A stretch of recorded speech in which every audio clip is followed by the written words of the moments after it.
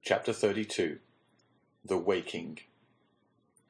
When Franz returned to himself, he seemed still to be in a dream. He thought himself in a sepulchre into which a ray of sunlight in pity scarcely penetrated. He stretched forth his hand and touched stone. He rose to his seat and found himself lying on his bournous in a bed of dry heather, very soft and odoriferous. The vision had fled, and as if the statues had been but shadows from the tomb, they had vanished at his waking.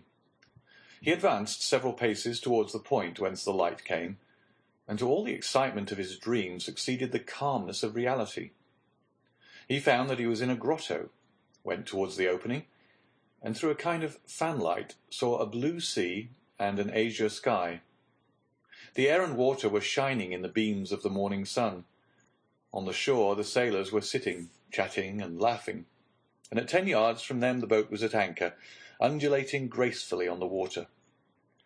There for some time he enjoyed the fresh breeze which played on his brow, and listened to the dash of the waves on the beach, that left against the rocks a lace of foam as white as silver.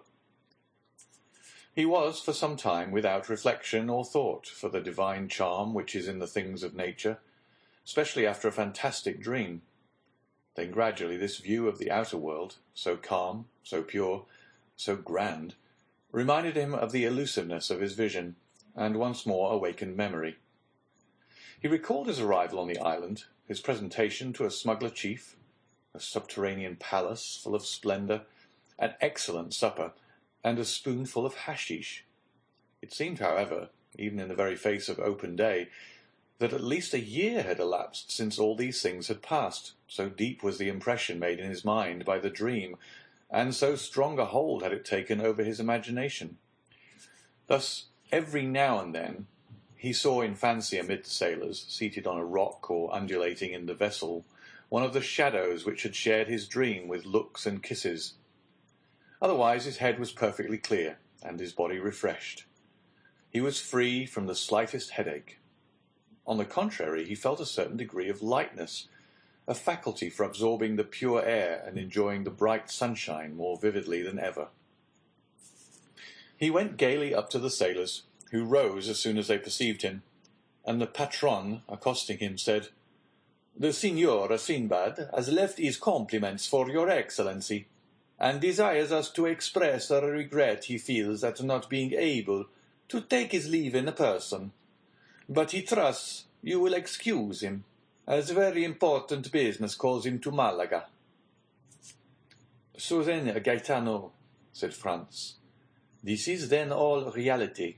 There exists a man who has received me in this island, entertained me right royally, and is departed while I was asleep. He exists as certainly as that you may see his small yacht with all her sails spread, and if you will use your glass, you will, in all probability, recognize your host in the midst of his crew."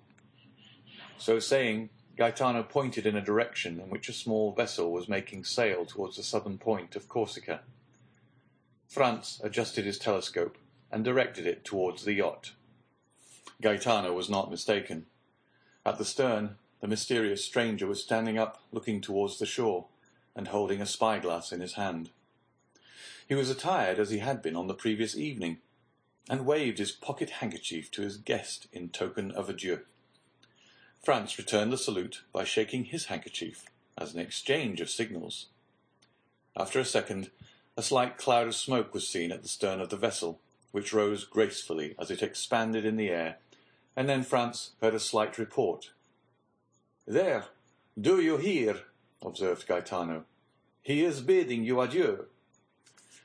The young man took his carbine and fired it in the air, but without any idea that the noise could be heard at the distance which separated the yacht from the shore. "What are your Excellency's orders?" inquired Gaetano. "In the first place, light me a torch." "Ah, yes, I understand," replied the patron.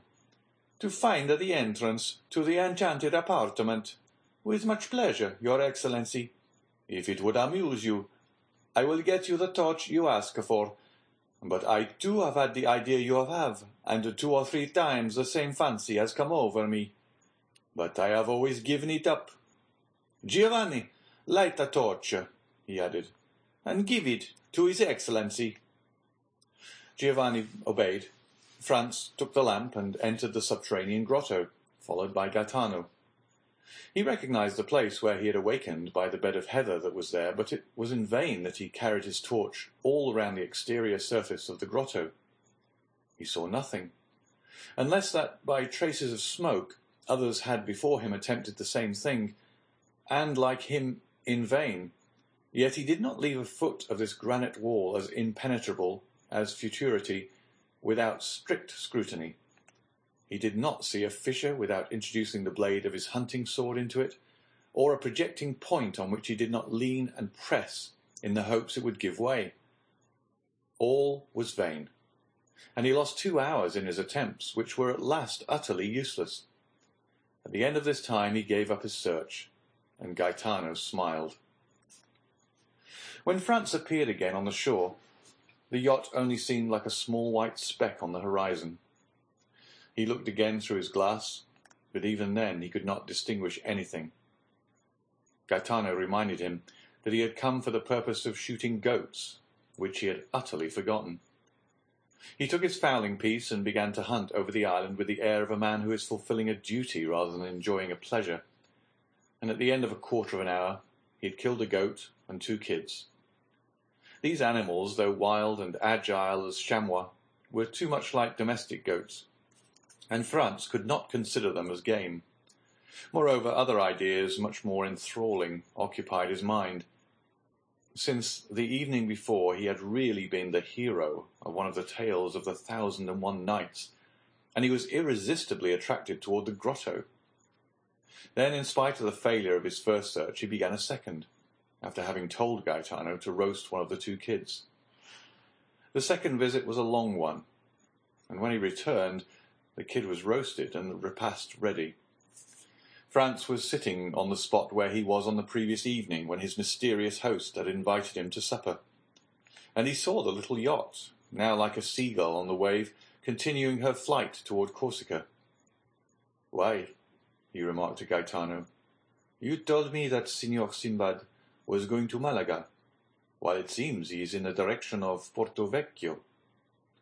"Don't you remember," said the patron, "I told you that among the crew there were 2 Corsican brigands." "True, and he is going to land them?" added Franz. "Precisely so," replied Gaetano. "He is one who fears neither God nor Satan, they say, and would at any time run 50 leagues out of his course to do a poor devil a service." "But such service as these might involve him with the authorities of the country in which he practices this kind of philanthropy," said Franz. "And what cares he for that?" replied Gaetano with a laugh. "Or any authorities? He smiles at them. Let them try to pursue him. Why, in the first place, his yacht is not a ship, but a bird, and he would beat any frigate 3 knots in every 9.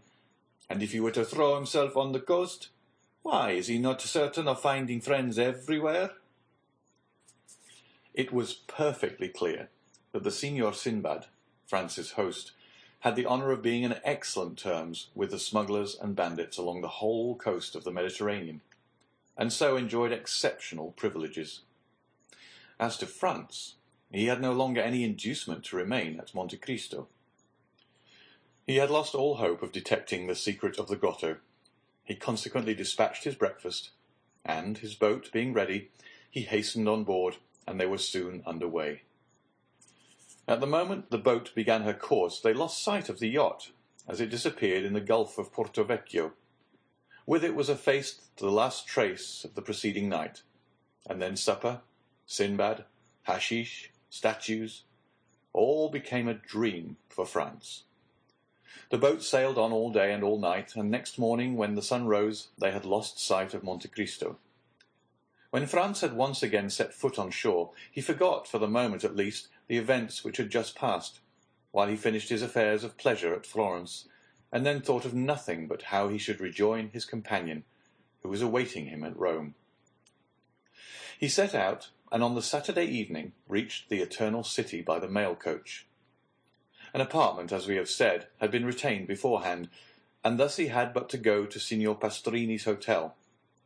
But this was not so easy a matter, for the streets were thronged with people, and Rome was already a prey to that low and feverish murmur which precedes all great events. And at Rome there are 4 great events in every year: the Carnival, Holy Week, Corpus Christi, and the Feast of St. Peter.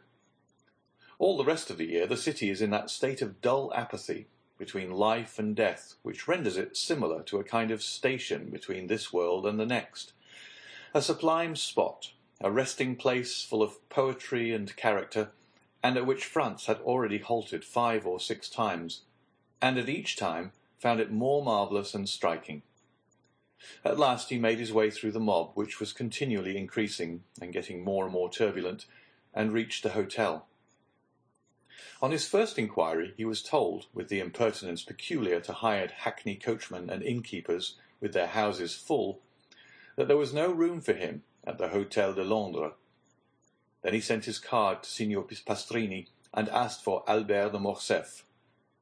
This plan succeeded, and Signor Pastrini himself ran to him, excusing himself for having made his Excellency wait, scolding the waiters, taking the candlestick from the porter, who was ready to pounce on the traveller and was about to lead him to Albert, when Morcerf himself appeared.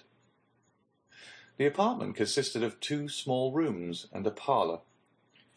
The 2 rooms looked on to the street, a fact which Signor Pastrini commented upon as an inappreciable advantage. The rest of the floor was hired by a very rich gentleman who was supposed to be a Sicilian or Maltese, but the host was unable to decide to which of the 2 nations the traveller belonged.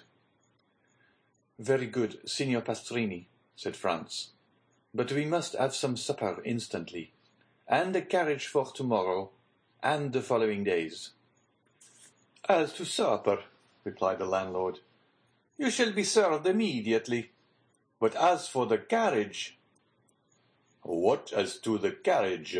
exclaimed Albert. "Come, come, Signor Pastrini, no joking. We must have a carriage." "Sir," replied the host, "we will do all in our power to procure you one. This is all I can say."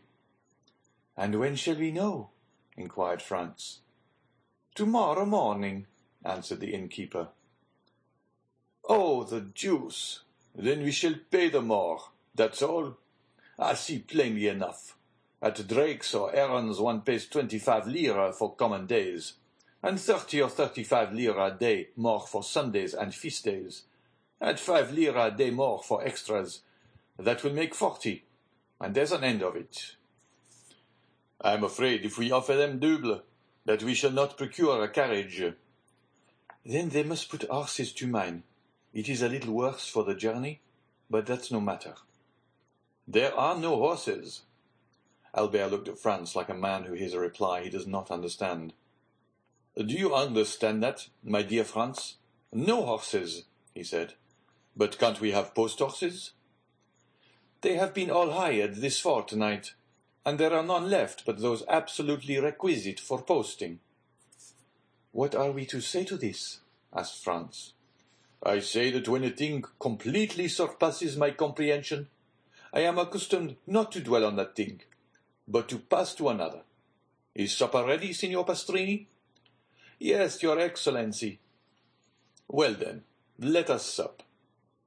"But the carriage and the horses," said Franz. "Be easy, my dear boy. They will come in due season. It is only a question of how much shall be charged for them." Morcerf, then with that delighted philosophy which believes that nothing is impossible to a full purse or well-lined pocket-book, supped, went to bed, slept soundly, and dreamed he was racing all over Rome at carnival time in a coach with 6 horses.